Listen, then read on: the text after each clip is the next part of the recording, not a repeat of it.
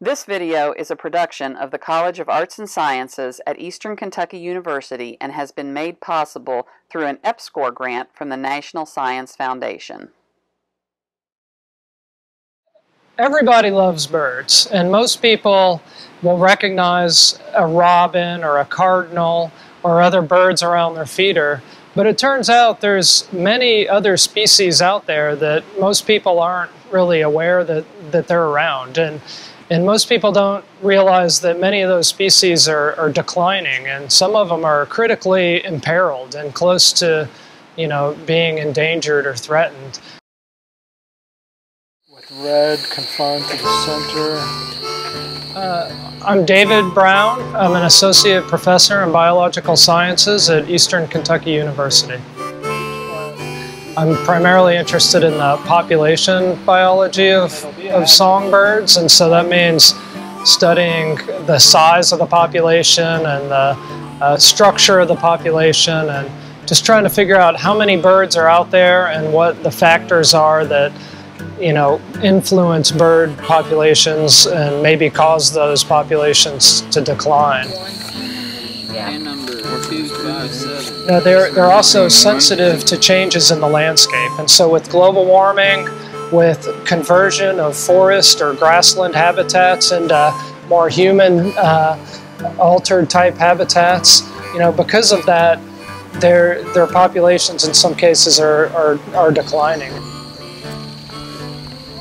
So what we do when we're working in the field is we use mist nets to capture birds, and a mist net is a fine meshed net that is strung up in a forested or shady kind of habitat, and the birds moving through that habitat won't see the net and they'll fly into it and get entangled. It doesn't hurt the bird, even though it looks fairly stressful to us as observers, but generally it doesn't hurt them at all. And so then after birds are captured in the net, we extract the bird, which is a tricky technique where you have to basically untangle a bird from a net, and then we bring it back to a centralized station where we'll ban the bird, which means we'll put a metal ring on their leg that has an ID number on it. It's like a serial number, an ID that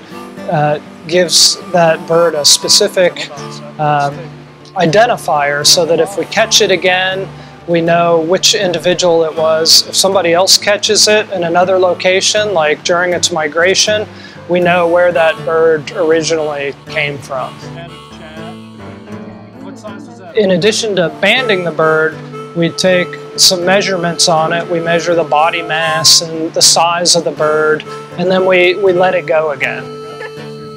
So we don't bring it back, we don't hold it captive, we don't bring it back for experiments. We just want to get a snapshot of the bird's condition, and we want to tag it so we can identify it again later.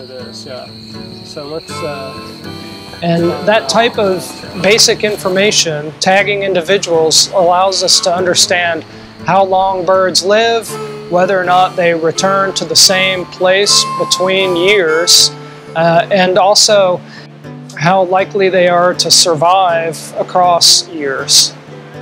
We can study a bird all summer long on its breeding grounds and follow its nest and determine whether or not it was successful in breeding, but then as soon as it leaves, as soon as it departs in migration, it's gone to us.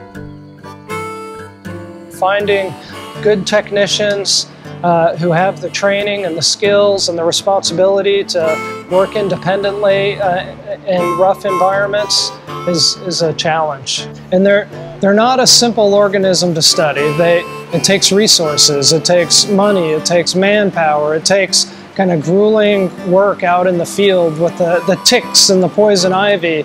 But you have to get out there and do that basic field work, that basic ecology work, because we know a lot about birds, but there's still much that we don't know. We've already solved a lot of the easy problems. We know what the different species are, we know what general habitats they live in, but we don't know the specific factors that are associated with the changes in their population sizes. So by kind of understanding the basic biology of these birds, we have a better idea of what types of habitat to protect, how to kind of prevent their populations from decreasing further.